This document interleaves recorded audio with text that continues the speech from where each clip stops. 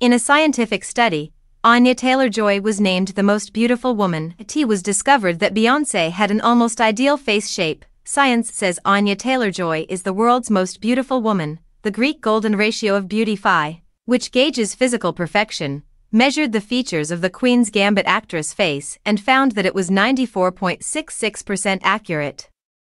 This result put her just ahead of Zendaya, who came in second with 94.37%, and Bella Hadid, who came in third with 94.35% accuracy. Dr. Julian De Silva, a facial cosmetic surgeon on Harley Street, created the computerized facial mapping techniques used for the measurements, and he determined that Taylor-Joy, 28, was the clear winner.